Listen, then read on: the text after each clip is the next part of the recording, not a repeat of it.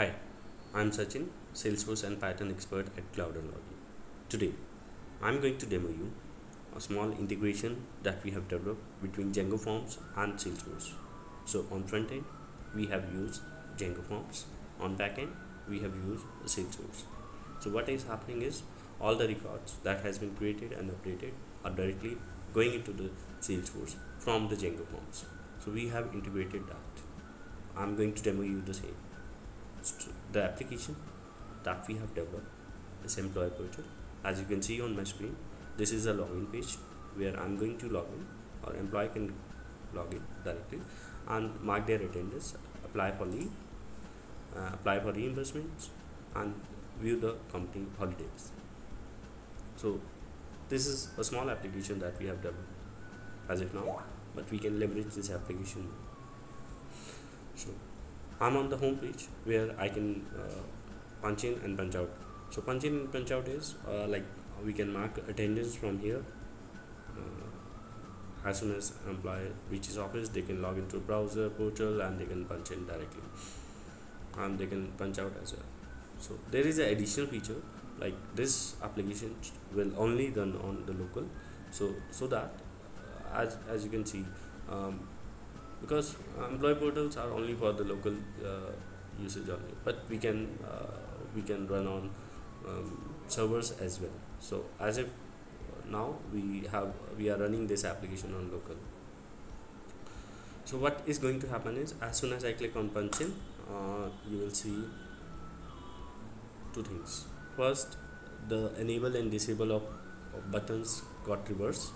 Like previously only the punch in button was enabled and punch out was disabled. Now they got reversed, and the record of employee in the Salesforce, as you can see on my screen, I'm now in the Salesforce. I reloaded the employee detail page, and the record of Salesforce has been created of attendance object under the same employee. So as you can see, this record CA0009 for date 10th of October, in time as 3 p.m. so that got created, so directly with the help of Django Forms. Now as soon as I punch out, it will punch out successfully. It will show me again. It will disable the reverser function, although it should disable both of them, but for now I will show you the validation we have added in the punch in. So let us go and first check that with the record.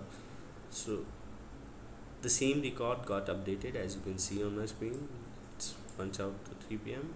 and if employee tries to punch in again, so it will show them an error like this: the attendance has already been taken.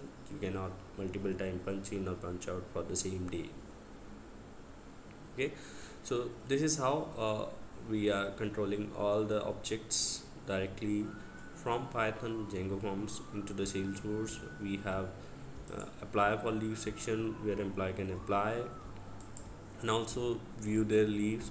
Similarly for attendance, they can view all the attendance record as well. They can apply for leave, they can view the leave details, apply for reimbursement, view reimbursement details, view holiday details.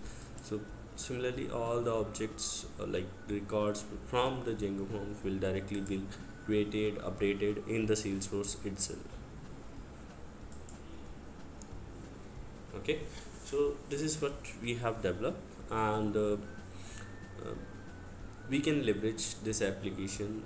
We can enhance this application depending upon more requirements by like ticketing system. We can add like any issues that employee is facing, want to raise a ticket, they can raise a ticket.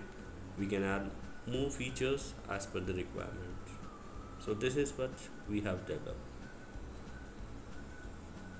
Do let me know if you have any queries. You can contact us through a Cloud and Log website.